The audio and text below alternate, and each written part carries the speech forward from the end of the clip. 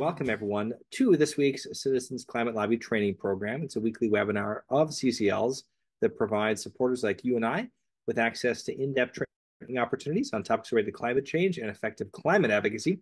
I'm your host tonight, Brett Cease, and our topic is this: planning your March drop-off at your member of Congress's local office. This is March and early April 2024. Your member of Congresses will be working in their state or district offices during the last week of March and the first week of April. So tonight, for our training, we're going to learn more recommendations to help your members keep the policies in CCL's policy agenda front and center by some ideas to drop off material that highlight climate policy has strong support in your district while building that crucial relationship with the office. And to help us tonight, I'm going to be joined by our wonderful liaison coordinator team. We are going to hear first from Jennifer Tyler, Senior Director of Government Affairs for CCL. And then towards the end, we'll have the chance to hear directly from Mindy Aller, our Northwind Regional Director as well, about some of the examples that we've seen throughout the years. In the meantime, if we've done our job well, we're going to hopefully have everyone tuning in walk away with the following 3 learning goals. Number 1, having the chance to review the background of what a drop-off is and why it's important. We're going to explore some recommendations on what you might consider delivering and how you can maximize your delivery's impact when you have those plans. And we'll have the chance to share stories from the field as well as invite all of you. I know looking around the room, there's several of us on the line tonight that have done something like this, I'm sure, in the past. And I'd love to hear what you've tried, what you found successful, what you are still going to be experimenting with this year. The floor is ours. The canvas is empty. Let's start painting. So our agenda is going to be straightforward. We'll start with a little background, then we'll dive into why it's important, hearing directly from Jen. We'll talk about what we should consider delivering, talk about how to best make that delivery, highlight some stories from the field, and open up for Q&A. And without further ado, let's just jump in with a little reminder of what it is we're actually talking about. So for background, every year in the spring, members of Congress return home for spring recess, where they'll be in district. Now, for the majority of our drop-offs, we don't anticipate that you'll actually see your member of Congress at the office. Although if you have a great relationship with your member of Congress and their staff, that's certainly a great possibility. Regardless of whether or not they are there, we are encouraging you to use this opportunity to build that relationship with your member of Congress's staff by connecting with them on a personal face-to-face level, by going to their office and having the chance to demonstrate strong support from some of the examples that we'll highlight as some options in a bit that you are generating in that district, really tooting your own horn, showing that evidence and advocacy that you've been up to, and while at the same time having the chance to deepen that key role that district staff play in policymaking. One of the secrets that I've at least learned a lot throughout my time with CCL, learning from my colleagues who happen, several of them in our government affairs team, including Jen, who we'll hear from in just a moment, highlight the important role that district staff play. And so even if you're not able to see your member of Congress or have that be a part of your drop-off, let's talk about why it is so key to use this drop-off as a way to deepen your connection with district staff. And for that, what I'm actually going to do is turn to Jen, and we'll hear her advice and reflections on why that's the case. We spend a lot of time focusing on the DC staff of congressional offices, and rightly so. We want to move our member of Congress, have them vote and co-sponsor pieces of legislation that we care about. But at the same time, there's a lot of importance that district staff have. It varies office from office, but when I was on the Hill, when we were making a decision as a DC team, whether to take a meeting or maybe we had competing priorities at one time, we didn't have enough space in the calendar, or we just didn't know, how trustworthy and reliable is this group, we talked to the district staff. The district staff of most Hill offices are kind of the keepers of the knowledge of what's going on in the district. Who are the players? What is the relationship like with those individual groups or groups of constituents? And also, what's the reputation of those constituents in the district? So there's many times where I would call our district director or district staff and say, hey, this group wants another meeting, or this group's talking to us about a bill. What have your interactions been like with them in the past year? And sometimes, we'd hear some negative things, that they weren't super nice to district staff, or maybe they had no relationship. But the times that the groups like our CCL chapter had really positive relationships with our district staff were the times where we knew, okay, we can go full steam ahead working with this group, partnering with them, and also knew that they were going to be an ally to us. If someone's taking the time to get to know the district staff as well as the DC staff, they're really putting in an effort to be active in the community, maybe to show up at community functions, at town halls, at other events where district staff might be. That just shows that that group is going to be a trusted ally of that office, not just a group that's going to make asks or just demonize the member of Congress. So I think there's a real opportunity here for us to make an impact, to develop that relationship with district staff, whether you're dropping off a bunch of letters about specific policy or dropping off some note cards, just a friendly gesture to the district staff. We want to build that relationship. We want them to know we're there, we're in the community. We care about them and the work they're doing as much as we care about the DC staff. And we're really ready to partner with them, work with the entire office, and support the member as much as we can in finding common ground and moving the entire staff and member forward. So definitely a big opportunity here. Hopefully a lot of us can capitalize on building that relationship with district staff, which is only going to enhance our ability to connect with and move the DC staff and ultimately the member of Congress forward on climate. That is so helpful to hear. And, as I was tuning in and listening to it again, a couple of the key things that really stood out to me with what Jen was sharing with this big opportunity include thinking about the district staff as keepers of knowledge and trusted allies. So just hearing again that the staff in DC turn to district staff, call them up even to check in and find out about what relationship have been like, to really play that gatekeeping or that chance to find out more, to decide whether or not to take on that extra meeting. That role is key. And also then thinking about what we can do in those meetings to show that we do want to be an ally in moving our member and, helping encourage them, pushing them, highlighting how they can be the climate champion that we want them to be forward further and further. I think that's a great way of framing it, and really appreciate that inside advice from your time on the Hill, Jen. So what I'd like to do next is ask you all to share in the chat kind of locally what your plans are formulating around how you plan to use the drop-offs and what you include in your delivery or your chance to make a drop-off. I've got some examples here, but again, these aren't the whole swath of options. This is just a beginning list, if you will. And I'd love to hear from others as well tonight on what you think is going to be impactful for moving and connecting with your member. But again, some of these ideas for what to deliver, the whole goal again is building that relationship and demonstrating a steady drumbeat of climate advocacy in your district, the increased support that you're building for climate policy. And some of the ways that you can highlight that include bringing along a bunch of signed constituent letter forms, or thank you cards, or photos signed by chapter members, however you want to generate kind of that constituent touch, handwritten letters even. I've heard of chapters that are planning already this past month and this current upcoming weekend at their chapter meetings to generate a bunch of letters, handwritten notes from all of the chapter attendees to bring with them as well. Just a little reminder that when we say constituent comment form, what does that mean? Well, we've actually updated them. I'll put a link to them in the chat. When we had the new Energy Innovation Act reintroduced this past fall, we had the chance to kind of freshen up what those look like. And so now you can see that on the left-hand side, that's the new updated design for specifically advocating for the Energy Innovation Act in this session, HR 5744. And then on the right, if your ask isn't going to be specifically on the Energy Innovation Act, we have a more kind of general constituent comment form too with the same design, with a chance for you and your team to be able to write in what you are working with your member of Congress for the specific policy solution as part of CCL's policy agenda suite. So what I'm going to do actually before pivoting back to some of these other ideas is just sharing in the chat here. Cheryl is planning on dropping off constituent comment forms using the form we just talked about. Great to hear, Cheryl. Howard has solicited the chapter to create a letter and email them to me as a chapter leader, and they'll be delivering that in hand at the district office. I love that creative idea, Howard.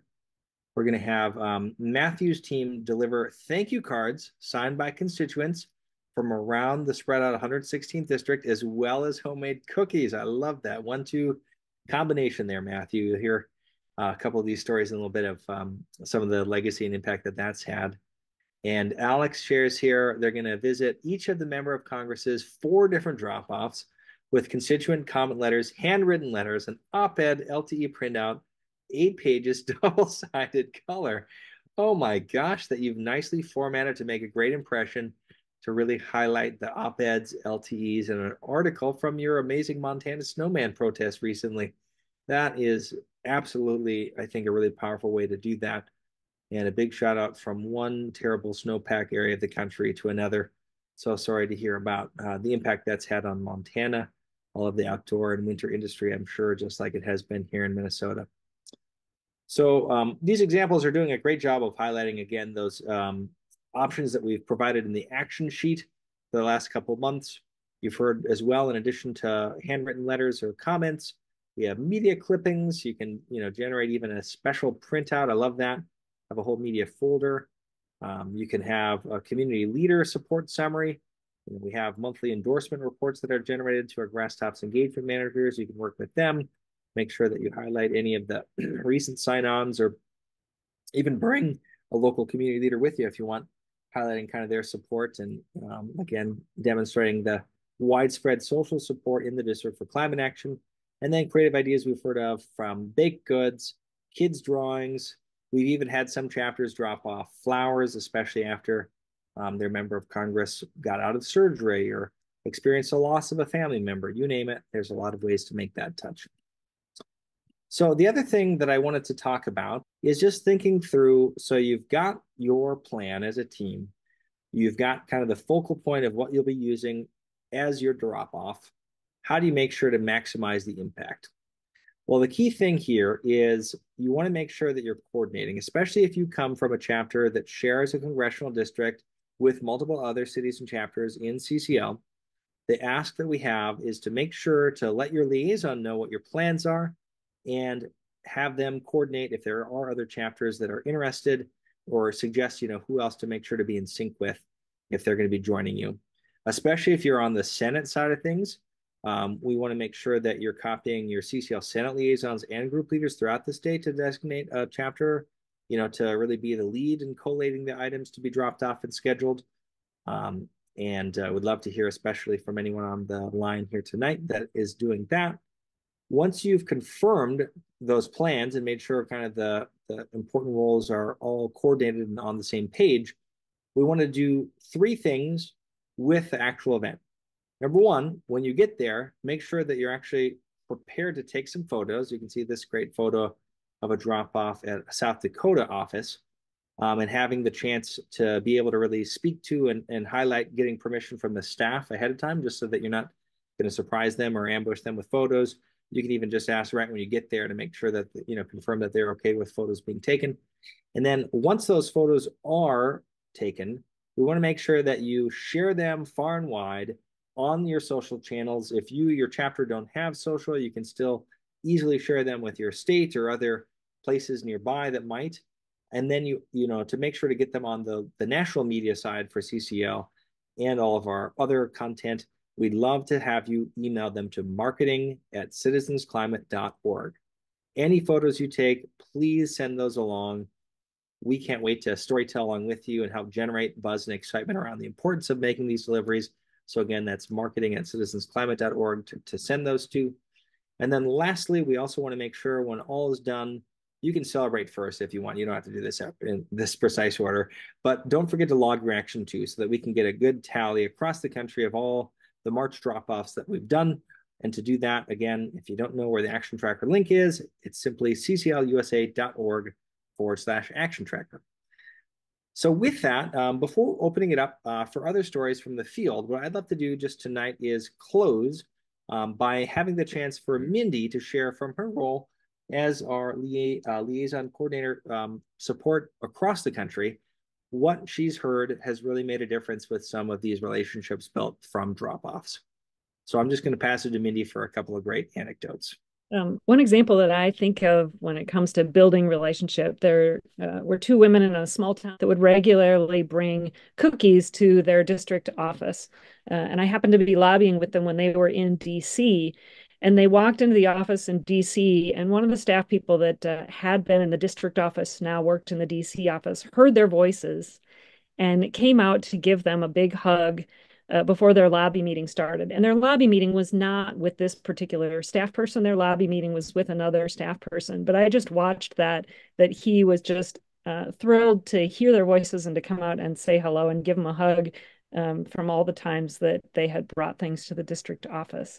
And this was not a member of Congress that necessarily did what they wanted them to. So it wasn't like it was an easy relationship with the member of Congress, but that was really the kind of relationship they built with the staff. And so the staff they were meeting with clearly saw that they already had that relationship with another staff person, and it clearly made the meeting go easier. So that's the power of being able to work to making connections with the district office.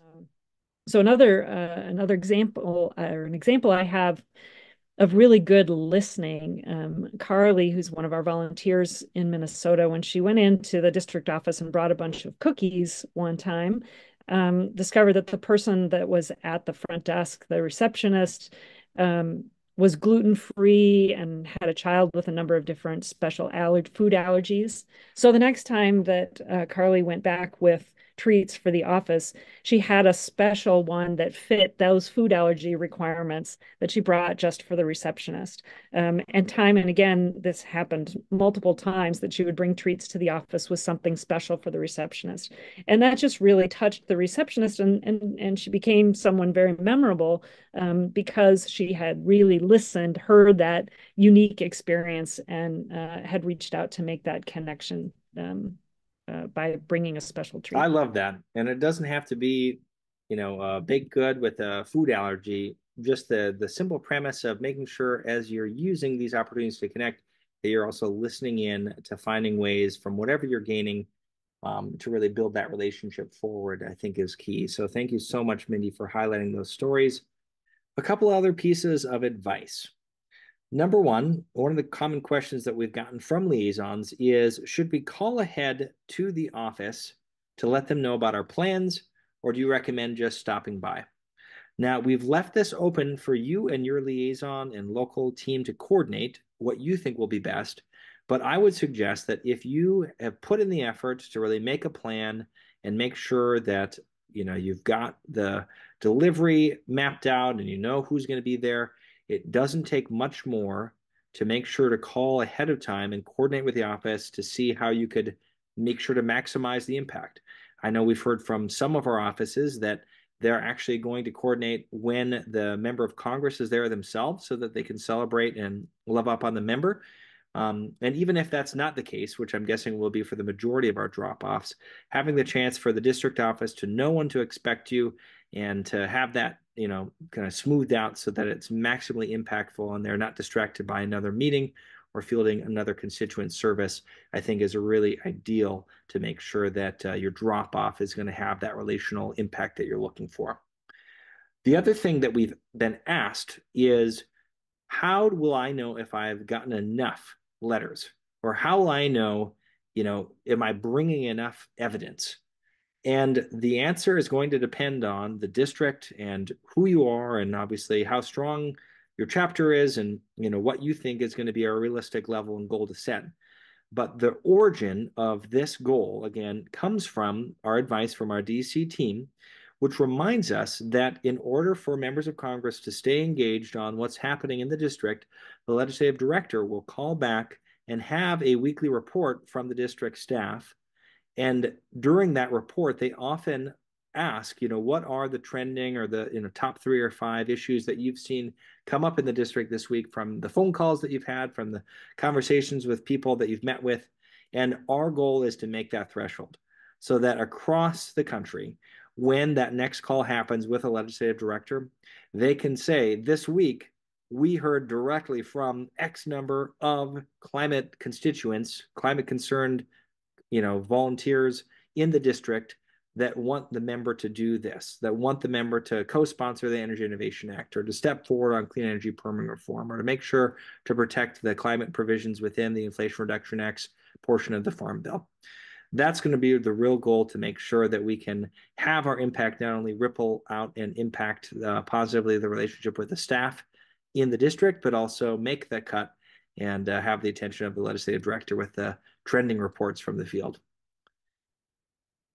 The last thing that I want to think through when we're talking about how to make an impact with your delivery is the element of storytelling. You and your team are doing a lot of work to bring the voices of constituents to the office. And what I would like to encourage everyone to do is have a plan so that when you get there, you know how you're going to make those stories come alive. A couple of examples of what I mean by that. If you're bringing a big stack of constituent comments, make sure to put 2 or 3 at the top that have a very powerful story, that are talking about the climate impacts of why that individual in the district is so concerned about stepping up and leading on climate policy. If you're bringing the handwritten cards or the art of young adults, if you're bringing children's art or some other handmade good, being able to tell the story of the person that made it, highlighting and centering the human experience, so that the drop-off not only feels like a transfer of evidence, but also a story with it. To be able to name why and to be able to name who we are as volunteers that are concerned about this important issue and why it matters to us, and therefore should as well for the member of Congress. That is a wonderful opportunity we have to connect with these drop-offs. So know that we look forward to hearing all about how you make that story come alive with your team. And please know, we'd absolutely love to hear about your success in the forums. So here's a quick review of how to find that information. Tuning in here as a liaison on the liaison forums, especially kind of stimulating, inspiring each other. And then, especially if you're not a liaison or in general, you just want to share across our site-wide forums, that's the link here that I've put. We'd absolutely love to make sure to just be able to center some of these stories in our upcoming featured weekly briefings, in our social media content, in any of the storytelling that we can do as an organization to inspire more of this happening across the country. So please be inspired to brag up on yourselves. Let us know how it went. Don't hold back. Give us all the great details and make sure to take some great photos too. So with that, I hope that you found tonight's training inspiring and educational. As always, if you have feedback, please let me know what we can continue to do to deepen the training support that we provide. And I'll stay on here for any other questions, but know that that's the end of our content tonight. So thank you all so much for being here. Thank you for listening to this episode of Citizens Climate Lobby's training program. You can tune into more episodes anywhere podcasts are available. Inspired by what you heard today? Join Citizens Climate Lobby to advocate for bipartisan climate solutions. Go to community.citizensclimate.org to find more trainings, resources, your local chapter, national action teams, discussion forums, and more. Be sure to like our Facebook page and follow us on Twitter and Instagram @CitizensClimate. We also invite all of our listeners to subscribe to our YouTube channel for more inspiration. Like what you hear? Recommend us to your friends and make sure to give us a 5-star rating.